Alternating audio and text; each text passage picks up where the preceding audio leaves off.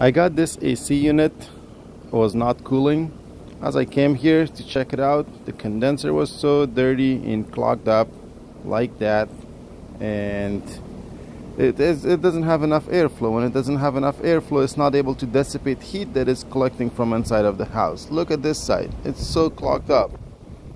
And I had to wash it first to get my pressures. I washed it out, cleaned everything. It's good to wash it with water, otherwise you could damage the coils.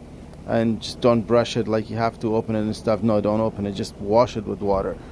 And I checked my pressures. This suction line right here, it was freezing. That was another reason, I'll tell you later. And disconnect box is an incorrect disconnect box too. It's a 3-phase disconnect, but there's only single-phase wires there. So look at the suction line and liquid line, how it's going into the ceiling. So bad. These are my pressures, 50 and 173. Is still the condenser is wet.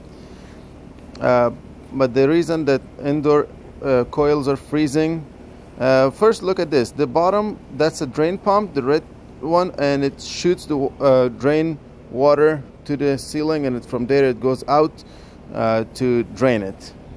And that my suction line, liquid line, looks good from this side, but outside it looks really horrible.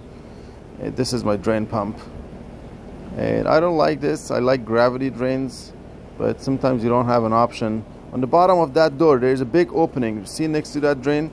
And look at this door. This door, you open it, you can see the fan blade turning right there. Customer opened it for me, and I see the fan blade moving fast. They have kids, they have dogs, pets. It's really bad install.